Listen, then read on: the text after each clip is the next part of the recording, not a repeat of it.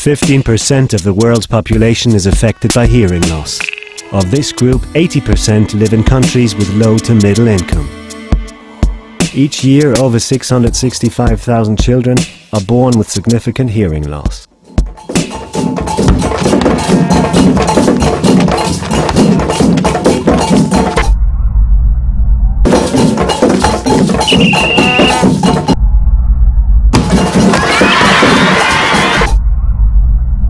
Children in developing countries who are affected by hearing loss have virtually no prospect for the future.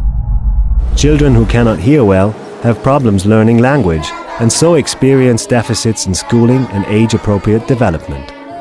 The consequences are dire and can even lead to a life of poverty and despair.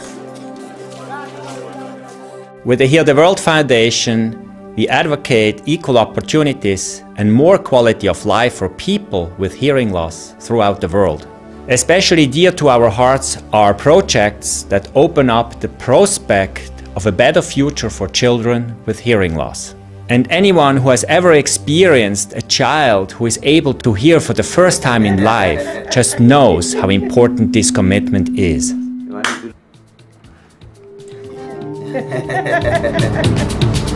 Since 2006, the Hear the World Foundation has already supported over 55 projects and thousands of people with hearing loss on all 5 continents. Projects are selected on the basis of sustainability and helping people to help themselves.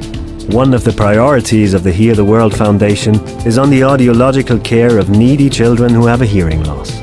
The foundation provides hearing aids and organizes continuous treatment in collaboration with ENT physicians, hearing aid acousticians, speech therapists, and other local partners. This provides children with hearing loss access to long-term professional care and a real chance of a better life.